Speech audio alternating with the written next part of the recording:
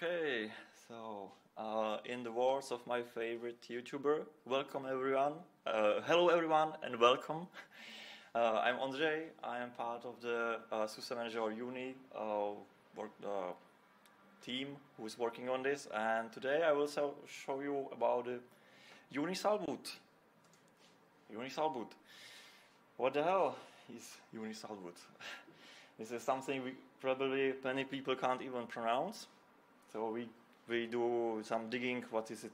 So Uyuni Salada, the Uyuni, nice salt plain in Bolivia. Interesting features, fauna, flora. Yeah, but probably that's not why we are here. But that is the why Uyuni is named by Uyuni. So Uyuni is basically some framework for managing your individual machines, data centers, servers, some content lifecycle things, configuration management, patch management. There are plenty of things which it can do. Originally, it is based on Red Hat Spacewalk, but it is long way away from this. We changed many things on this, including what is using for the configuration management, which is in this case SaltStack Salt. That's why it's named Uyuni from the salt lakes or salt deserts. And for this particular presentation, we will focus only on part of these topics, and that it's a little bit about package management, why we need it, and image building, which is, of course, if you are wanting to deploy images. This is quickly about Uyuni, and now it is what's the Saltboot. Saltboot is something which is unique for this. I haven't seen it anywhere else to be used in this way. It's basically specially crafted init.rd, which is the initial RAM disk, the thing which is booted right after the kernel. And the thing is, what we added there is the complete SaltStack, including that means including also Python. That has little side effects, like that is almost 400 megabytes in size, so it's much bigger than usual init.rds RAM disks. But it has some other pros, which I will talk about later. That's that's one part, and the other part is the salt states and modules. Basically, in the salt infrastructure, you are always having some states which describe how you want your machine to look like, and this in this special state we describe that we want this image to be deployed over there and to partition it this way and so on. And this is the server part of the Saltboot. Saltboot then, using these salt states, does the partitioning and file system deployment things and so on. This is also one of the many tries or instances how you can deploy over the network. Yesterday we had talk about the carpet, the required magic carpet, which they basically try to do the same thing using the Pixie boot or network boot to deploy the image. So this is the same, except it's based on salt, and the configuration it's stored on different place than in the image itself. So from here, we are because this talk is I made it as from the user perspective. I will not go really into the details how it's implemented. And so we will be focusing just on the actual image deployment, not how it's implemented. But if you are interested in the details, in 2018 in Prague, openSUSE conference, I had this talk named just Saltboot, I guess, and I was talking about how it works in the salt itself and how to do with the pillars and so on. So this is our task today. So we have Uyuni server, we have target machine, which we want somehow to deploy the image. We described what is Uyuni, so we are already done with this. We don't know what means for now what means the deploy and what means the image. So we will start with the images for now. Images, we are using Kiwi images as good SUSE people, because in SUSE the Kiwi is used everywhere, so we use this as well. It has some perks. And for Kiwi, in Kiwi you specify some templates, some XML files, and in which you describe how the image should work. And we also provide these profiles. They are on the provided link. If you can read the QR code, you can maybe access directly. But Kiwi is able to build multiple different type of images: ISO images, OM images, VM Deiki, some hybrid images. We are interested in KISS images, which were formerly known as Pixie images.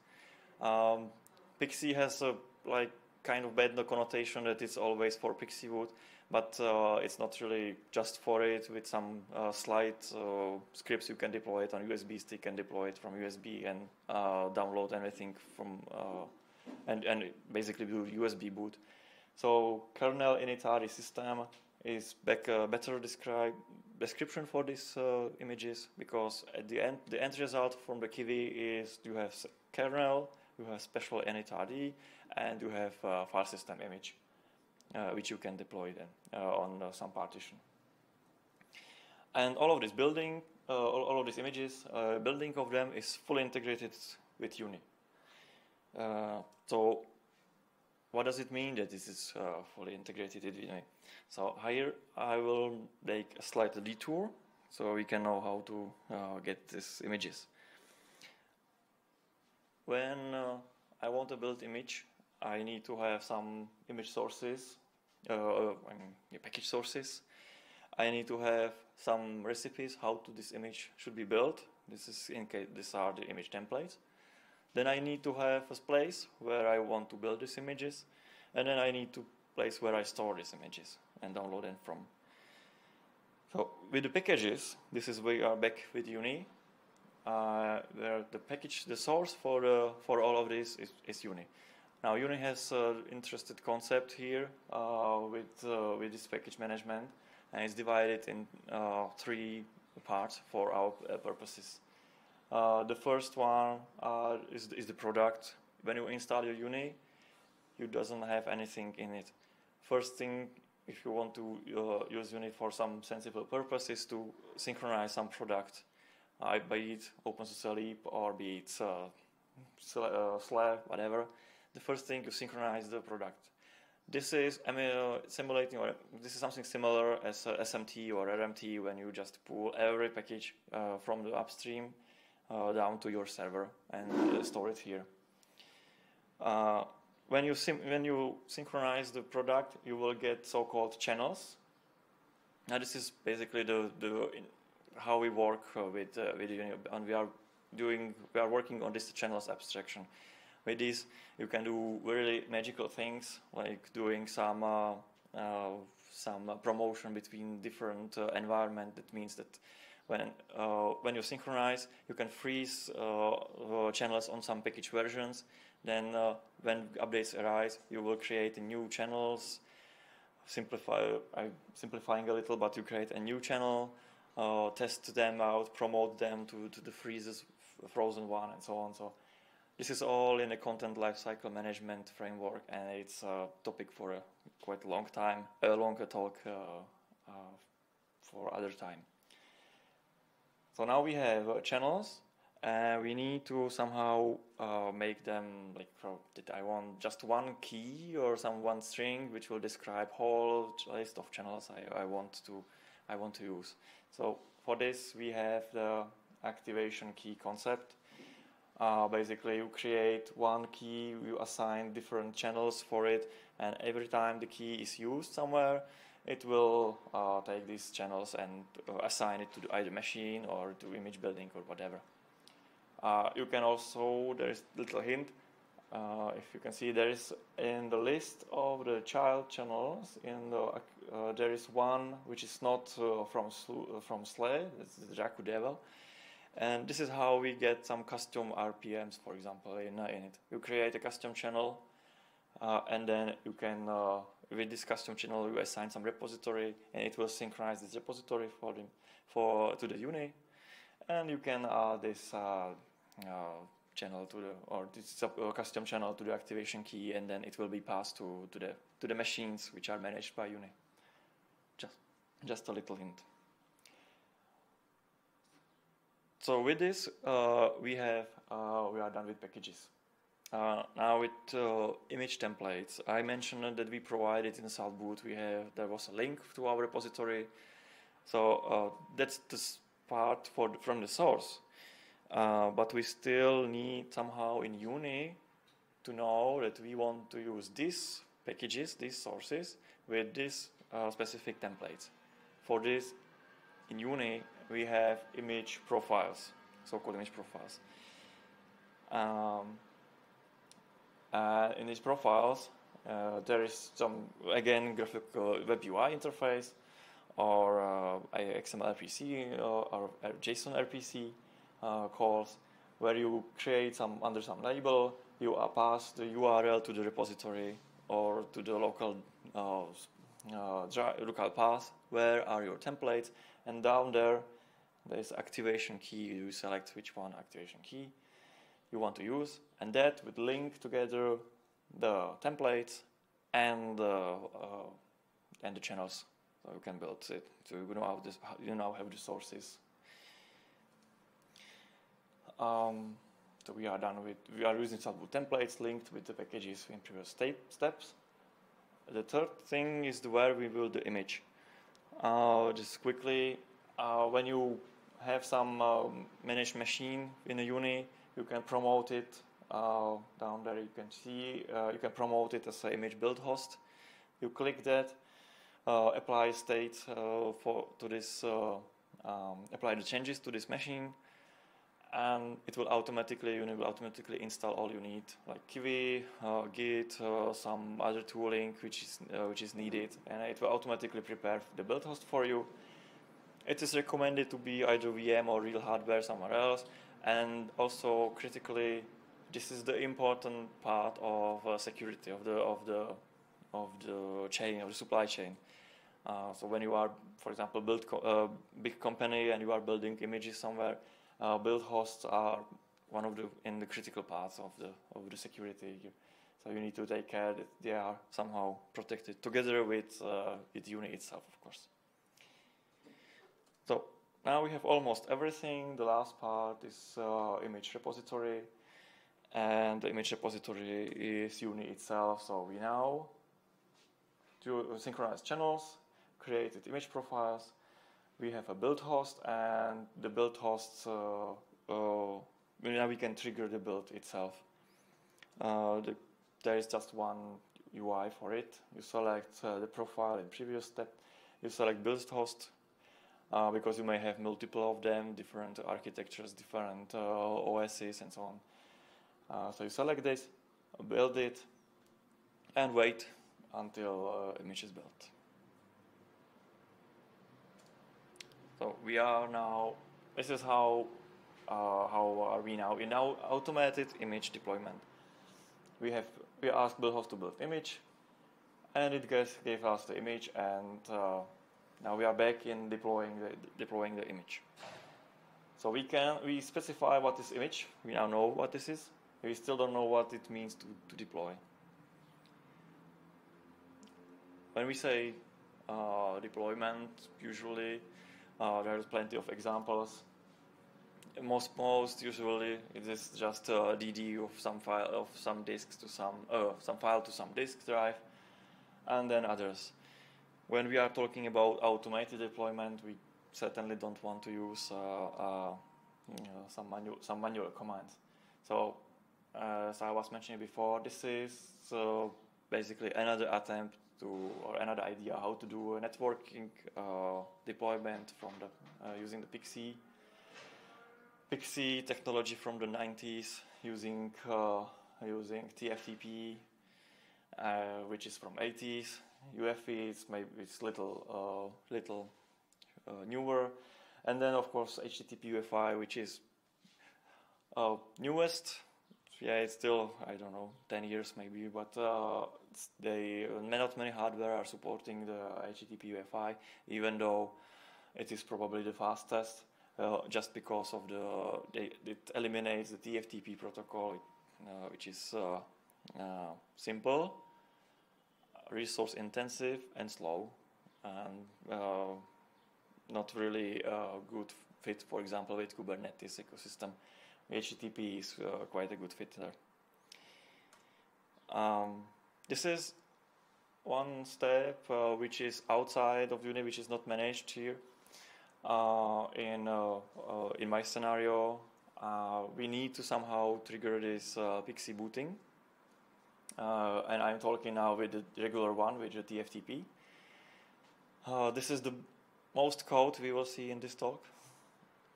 This is a configuration snippet for the DHCPD server. Basically, it supports everything. There is the first section for HTTP boot, UEFI TFTP, and regular TFTP. So you just put this into your subnet configuration of the DHCPD and restart it. What it does, it just instructs the network firmware that the next server, on this next server, it should ask for this file and then pass the execution to it. One note for secure boot, instead of group FAI, you want a shim FAI in case of secure boot, because group itself is not signed for secure boot. But we are talking about TFTP now, which is a little annoying.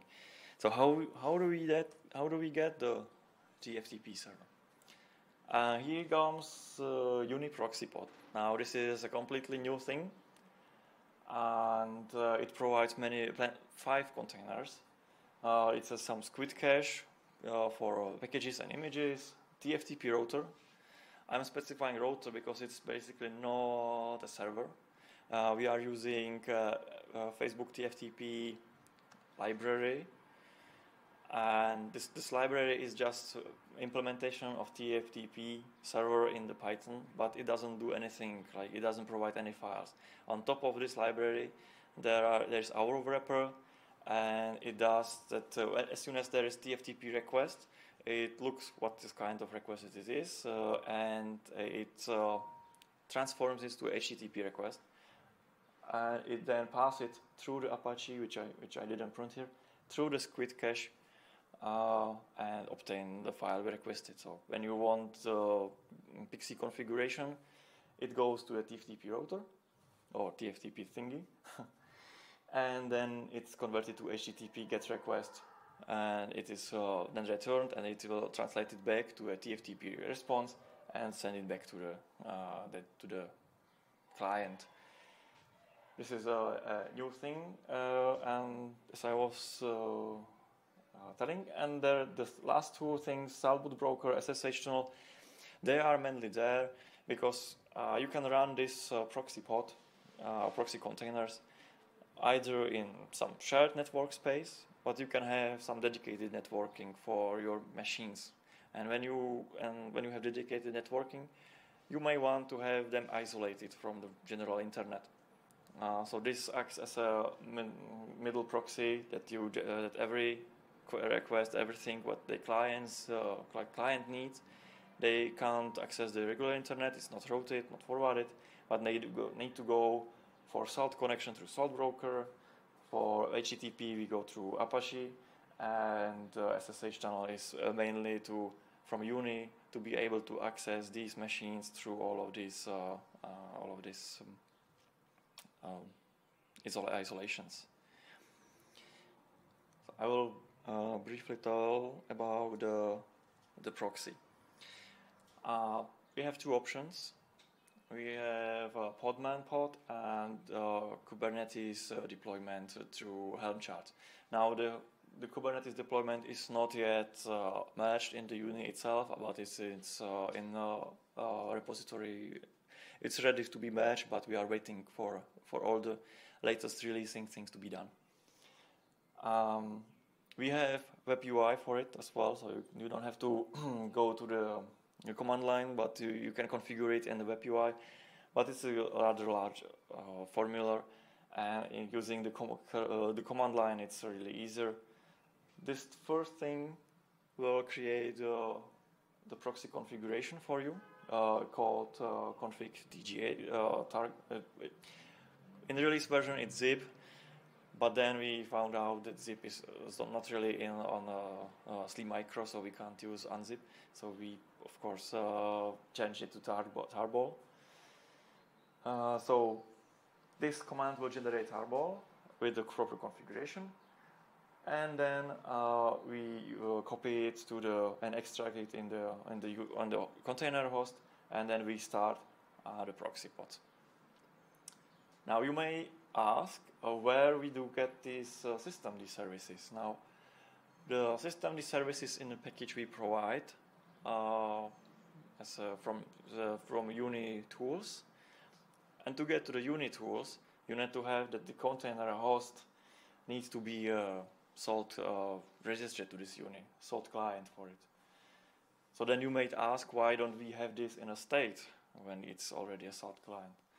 Well, the question is that initially this was supposed to be a standalone system. You don't need any. You don't need it to be managed by Uyuni. Then we found out that we don't have yet infrastructure for it.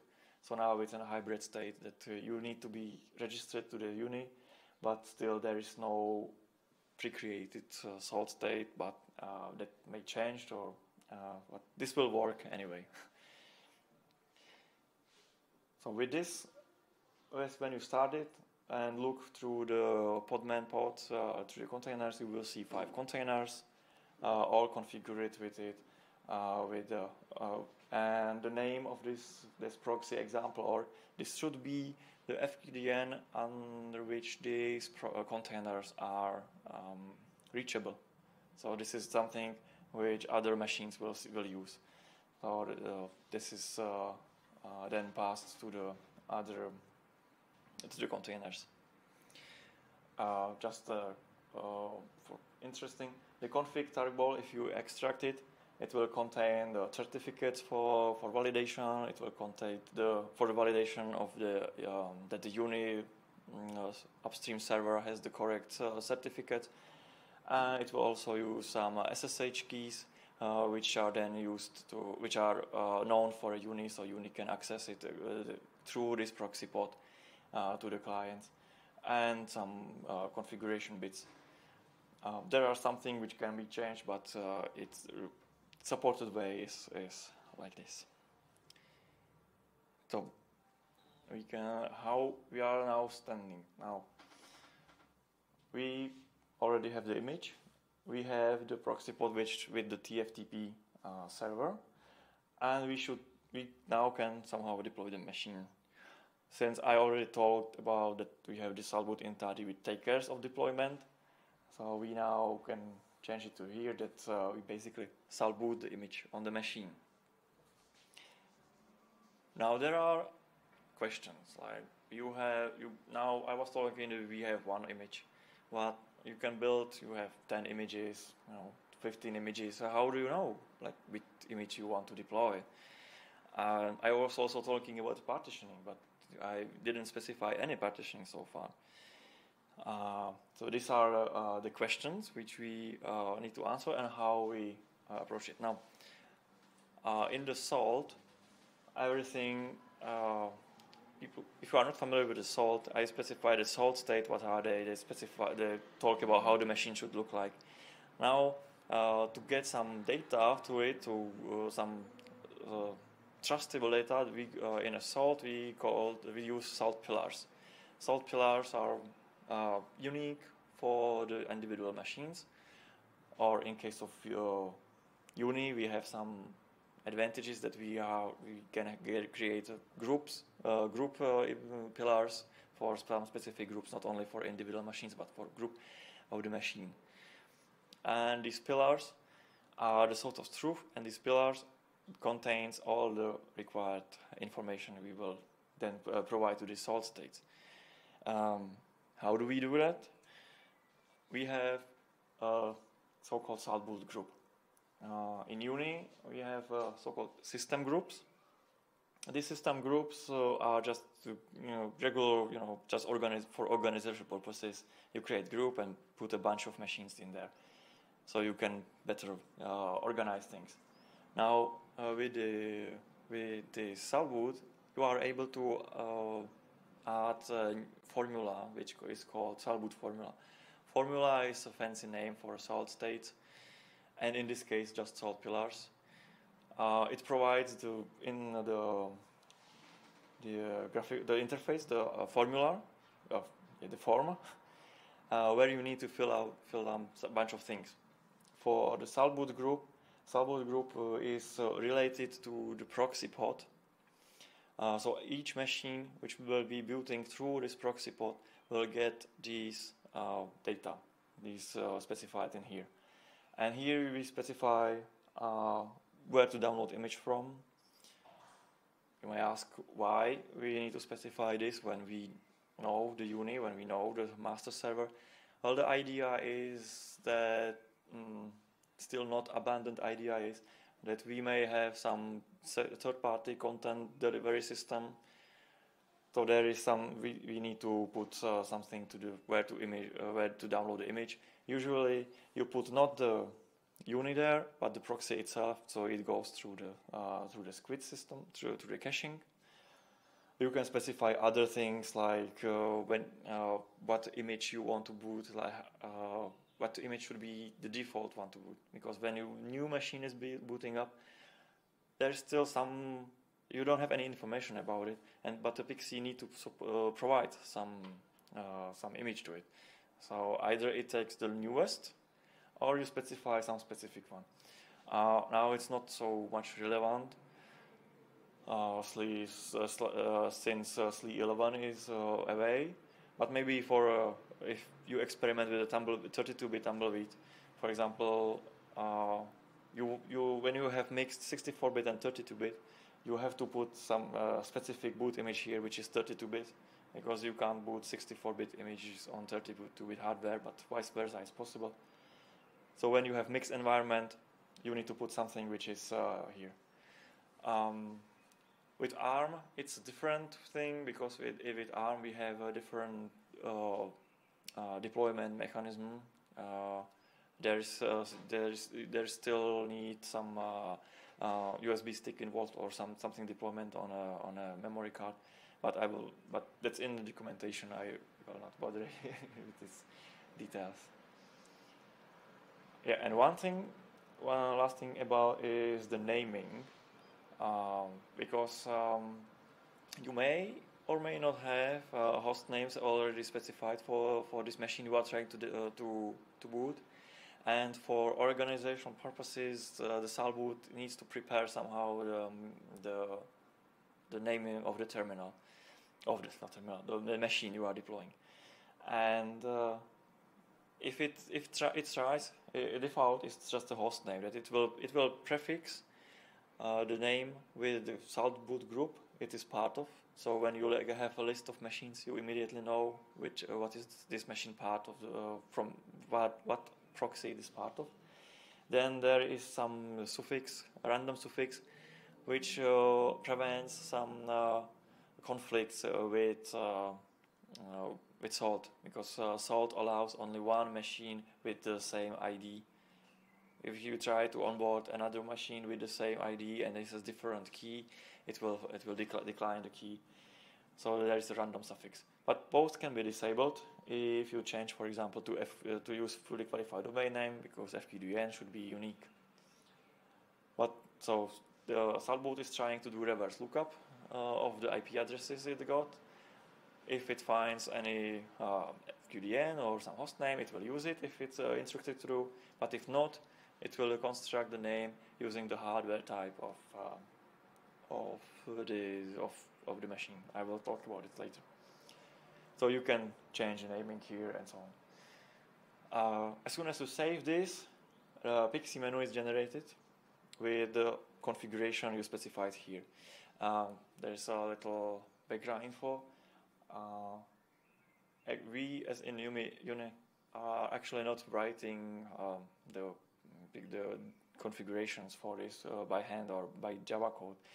Underneath is another installation server, which is called Cobbler, and all this are tightly integrated. When you build image, which is KISS image, it will automatically create a Cobbler distro for you and some initial Cobbler profile.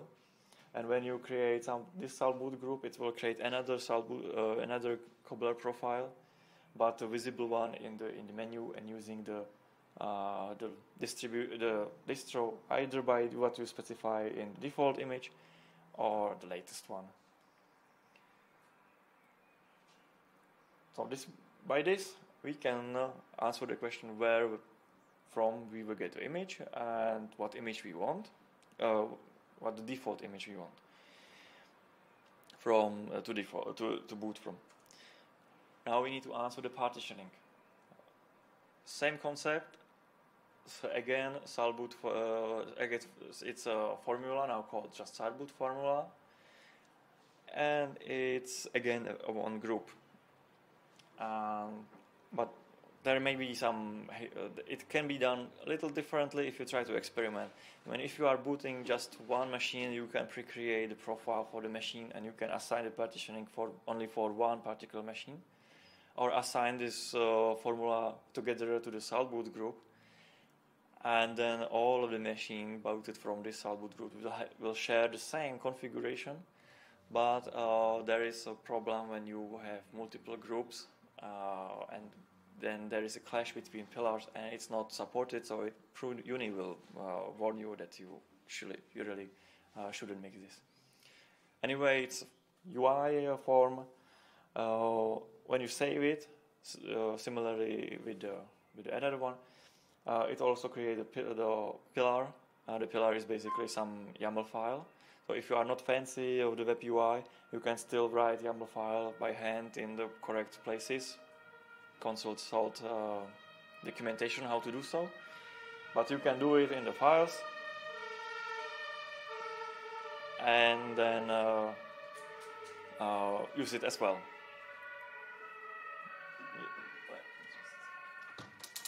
Okay. One jump, and our hardware type groups, as I was specifying about the hardware type.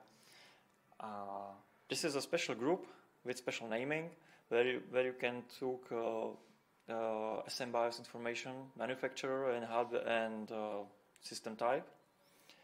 And when you name it with using these details, the Uyuni, when it's registered, when it detects clients with the same as the SMBIOS information, it will automatically join the machine to this group. And when the pillar is already assigned to this group, it will get this partitioning. And in this partitioning, you also specify the name of the image you want to deploy. So it will deploy the image. Now this is a secret, because I always call this as a Saltboot everywhere. But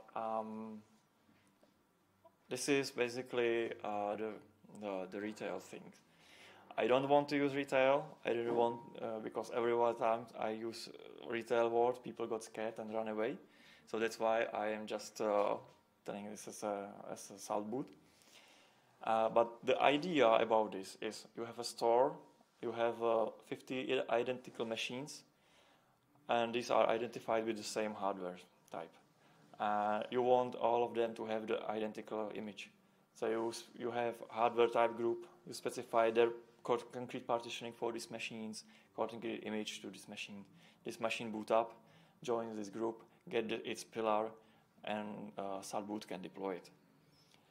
And of course, if you have different type of machines, you have different type of hardware type groups, and you can select different images for different these machines.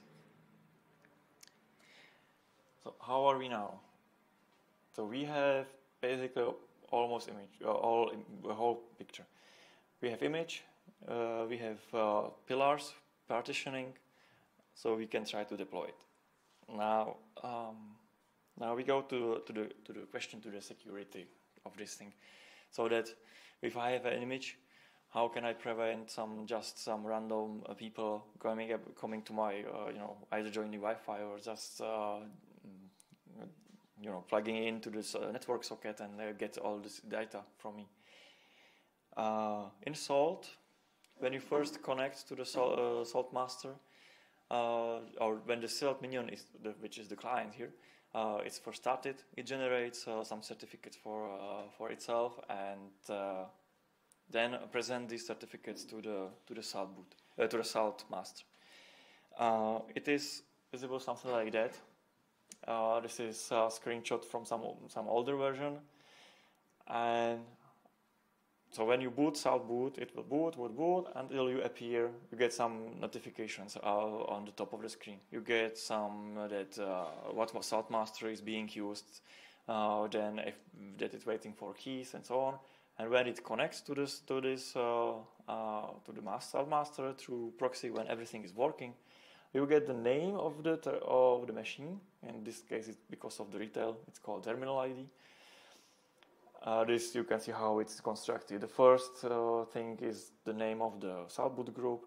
Then you have the SMBIOS info, which in this virtual machine is overwritten by SUSE and tester graphical. And then you have some random thing, but it's no longer this long. This is really old screenshot, I think 4 years maybe. So now it's really it's a little more different. And then you have fingerprint of the certificate of this minion. And the fingerprint you see also on the Uyuni itself. So you compare what fingerprint you see on the terminal or the machine, what you have on your Uyuni system, and if it matches, you accept it. Now this is not useful really for deploying hundreds of computers in these stores or banks or whatever. So there are some ways how to avoid it, like using shared secret. It is called auto-sign grains. When you can inject, or you can inject for example, to initRD some special secret, or you can have some extra storage for it. And if it's configured, the Salt minion, the client will send these grains to the master. And if master compares it, see, I know this, and will let you in automatically. But does this really help? Because it's always the first connection, and if you have a man in the middle at the first connection, and you don't have a different path than the network, you always are in trouble. That's always the idea is that the fingerprint will not match if someone is in the middle, because they will have they don't have the private key is on the middle. Yes. Path that you have a terminal and compare it. Yes, of course. And in the case. But if you do that, if you want to automate that, yeah, you actually need a different path besides that. Well, when you have the auto-sign grains, for example, on the USB stick, which you can insert it, the thing is how the Salt minion sends it. On the first connection, these auto-sign grains are sent together with first connection. So even when it's untrusted. But that's the first connection where you actually rely that there is no man in the middle. Yeah, but as far as if I understood correctly. So the only way I see at the moment would really be to have a crypto token, something with a separate disk that you provide from a different path. So in that case, I would agree and say, okay, this is a different type of transform. How you get it there, and then if it matches, then it's okay. But just on the network, it's always a problem. Yeah, I will need to think more about it. But if you can do it over a disk, it's okay. Yeah, you can do it. Say that this is a problem. Yeah, of course. If you inject in initRD, you can intercept, because TFTP is not secure there at all. There's the TFTP part is the thing which is. But it's not only TFTP. Yeah, initRD completely. Yeah. If you have someone getting in there and putting some machine up, and you do not know that it's a different machine than what you expect, you are always busted. Yeah, that I will need to talk. We can discuss this later. But I think that there should be some some validation, but I can back to it first. But it's true that there is still some things to improve, because this whole thing can also be completely disabled on SaltMaster. You can even disable completely any validation, auto accept everything, even though it's discouraged. The thing what is recommended is to have this second channel when you compare the fingerprints. So would you be able to, just an additional question here, would you be able to inject something into the image that is deployed during the deployment? If I can, no. Do you deploy first and then inject? As soon as you accept the key and validate, assuming you validate the key that is right, then this is before any image is deployed. This is before anything. So this is just the init RD. When you validate the fingerprint is correct, so you trust this machine, then it will get salt pillars which are encrypted between and in this case, in that pillars you have the image name and the image hash. So when you try to intercept, for example, the image, it will then after deployment it validates whether it's correct image or not with validation, and then you can also build encrypted images in Kiwi, and the password for mounting or decrypting this image or mounting the encrypted partition is also passed through the pillars. So this way you can, when someone stole the machine with the disk deployed, they can't do the decryption keys, because the decryption keys come from the Salt system, Salt pillars. Yeah, but the first thing about the auto-scan grains, I will need to check this. Okay, and that's what I was telling the image validation. When image is downloaded, the hash is computed of the deployed image, and it's compared from what is in the pillars. In encryption, it is passing the encryption keys. So the final picture is like this. The workflow: we have a Uyuni server, we have build host, we build image. We configure proxy. This is just one-time job, of course. We don't need to do that every time, but you need to have some form where the TFTP server is, and then the machine. We need to validate the fingerprint, and with this, we also tell Uyuni that to which proxy we belonging to. We validate it, so this is accepted, and we pass the Saltboot pillar for it and apply the Saltboot state. The Saltboot state says that do the partitioning and then says what image they want, and the image is passed back and deployed to the machine, which then continue booting, and at the end it will ping back when the machine is booted. It pings back to the Uyuni because Uyuni wants to know everything about the machine, the hardware configuration, the software deployed, for some inventory reasons, for some monitoring whether the packages are updated and so on. And it makes no sense to do this validation in the init RD, so all of the validation is postponed until the machine boot pings back that it's ready. If you are doing the regular bootstrap of the machines, so the machine is already installed, this step is done basically immediately after you accept the fingerprint that you know this. And just one quick thing about Uyuni images. When you build the image, Uyuni does the inspection of the image, and it gathers all the packages which are used for it, package versions, and then it is comparing with its own database, and it monitors for you whether the packages are updated or not.